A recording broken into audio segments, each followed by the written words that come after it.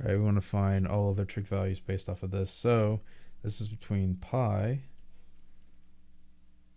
or pi over 2 and pi, so it's in quadrant 2. So tangent's y over x, so this is going to be, actually, this isn't to scale, so it's going to be a little bit off, but so -5, 12, and this is going to be 13. So that means sine theta is going to be y over r, which is 12 over 13. Cosine theta is going to be equal to -5 over 13.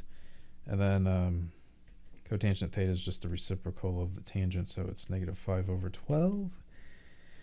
Cosecant theta, which is 1 over the sine, so that's going to be 13 over 12.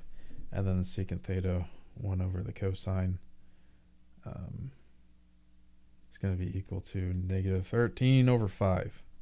All right, that's it. Hopefully that helps you out.